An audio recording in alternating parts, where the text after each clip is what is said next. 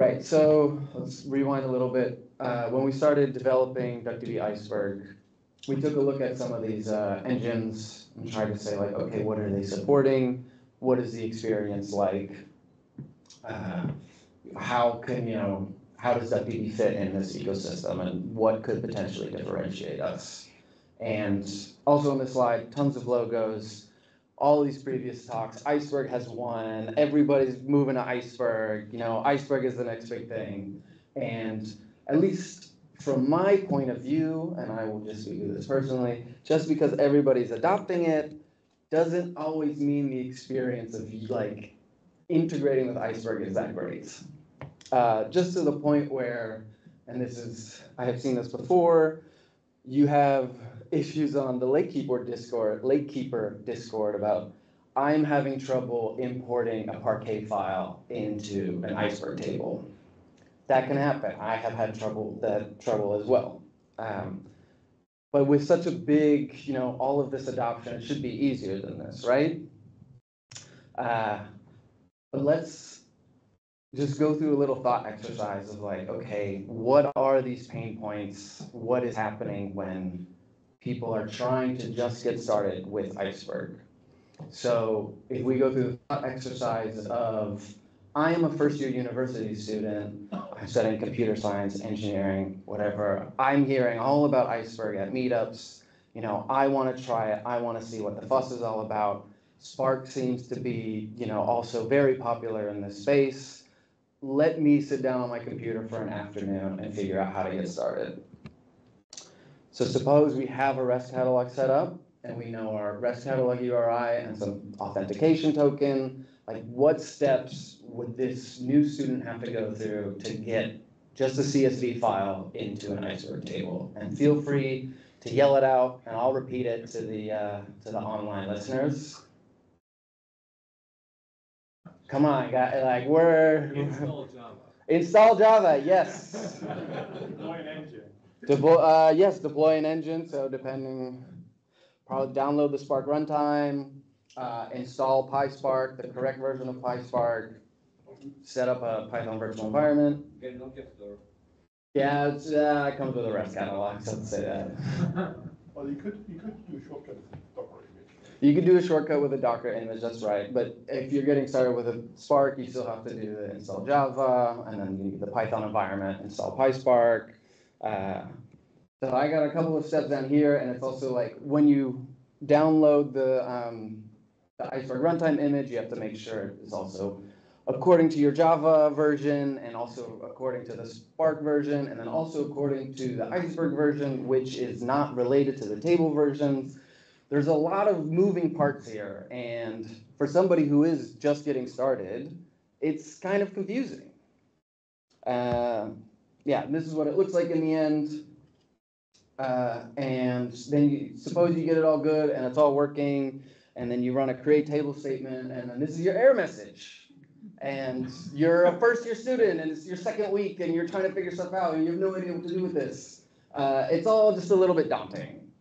I also highlighted this as a very fun little Easter egg in the Java error, helpful unknown host exception interceptor.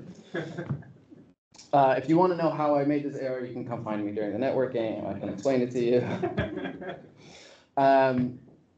Okay, so that is an experience I had before starting to develop DuckDB Iceberg, and I was like, okay, I would like to not do that with DuckDB Iceberg, right? So one of the principles of DuckDB Iceberg is, it's portable, platform agnostic, no dependencies. So we can keep that in mind as we do the exercise again, but with DuckDB. So shout it out if you know it. Install DuckDB. There we go. We're getting somewhere. Install and run DuckDB. You can attach a catalog, and you can start inserting data using a select star from and point it directly to a CSV file. And this is what it looks like in the end. Curl, so you just install it directly from our website. Attach your warehouse name, client ID, client secret, endpoint. You don't even need to create the schema if the schema is already there. And boom, create table as a select star from my CSV file. And if you do get an error, it's a bit more human readable. It makes a bit more sense. You're like, oh no, it can't get to this localhost, and it's like a path thing.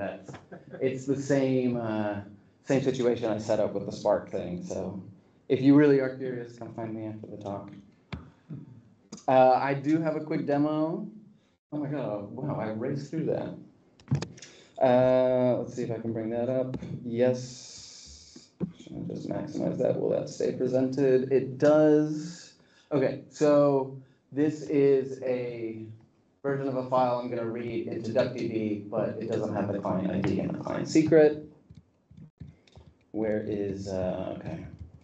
That's hard to do with, so this is the current, I'm just on a development build, but as you will see later on in this presentation, we are planning a new release, so this is very close to what you guys can all see.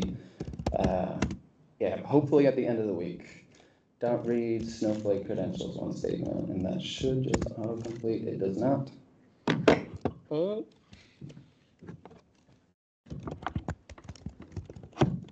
Can everybody still hear me? One statement. There we go, and it's there, and then I just do something like show all tables, and then it starts interacting with the REST catalog, which is a Snowflake REST catalog, which I have set up for this, and eventually it will show all the tables. This is still something that can take a while because of how the REST catalog works. When we execute show all tables, we want to get all of the metadata for every table, so we have to loop around and do it for every table. This can still be asynchronous. This can be sped up much more. But the point still remains that, boom, I can now list all my tables. I can, this is, I just inserted TPCH scale factor 1 in here, so I could run basically the whole TPCH benchmark suite if I wanted to. And yeah, I can also just insert data again with the select star from a CSV file. Another fun demo I can show you guys is, if anybody is familiar with the WASM client, which I think I have somewhere, we have been putting a ton of work into that as well, and that should work. These are read-only credentials for the people who are trying to snipe credentials. One issue that we've been having, so I will say this may fail just because of like caching in Chrome. So I was testing it before, but sometimes like, I think if it's after an hour, you create the Polaris secret, and then, yeah, it uses the same secret, and then it's like, oh no, you have the wrong secret. So I'm doing it in a, there we go, success true. Boom! This is even easier. You don't even have to install DuckDB anymore. If you have your REST catalog set up, this is not the same scenario anymore, but if you're working at a company and it's like, oh, this is all of our data. It's at this warehouse URI, here are your credentials. You don't have to install anything anymore. You just go to Chrome. And this is also great, or you go to your favorite browser of choice.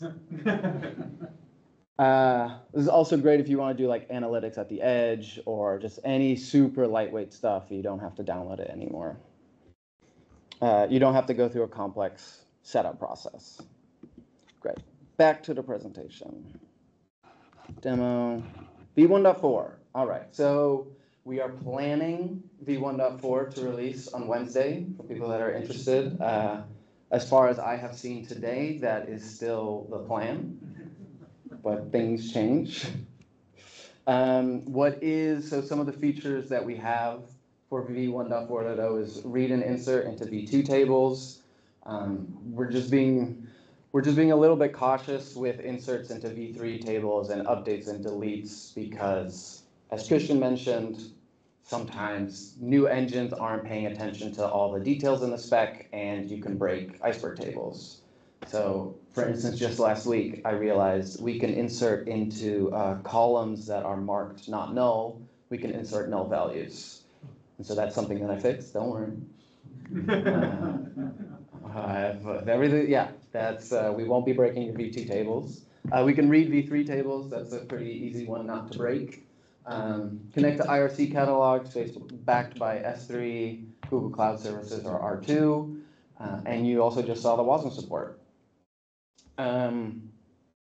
Iceberg is still being developed, So it does take time to develop an engine to read everything and write everything.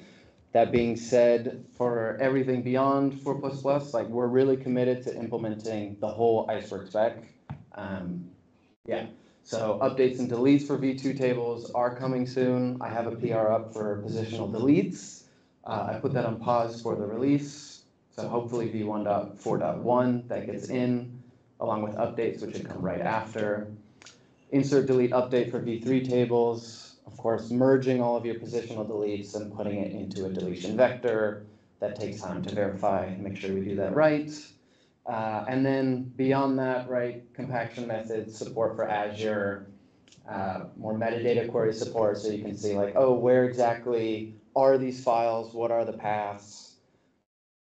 Support partitioning and sorting tables. Currently, we can read sorted and partition tables, but inserting into sorted and partition tables, not yet.